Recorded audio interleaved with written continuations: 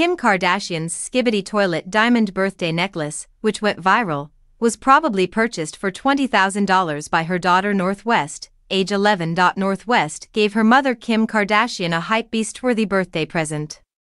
The mogul posted a video of the diamond necklace her 11-year-old daughter gave her on Instagram stories on Monday, October 21st, the day she turned 44. The dazzling piece has a gold nameplate engraved with the words Skibbity Toilet, a reference to the popular computer graphic web series, and a diamond tennis chain.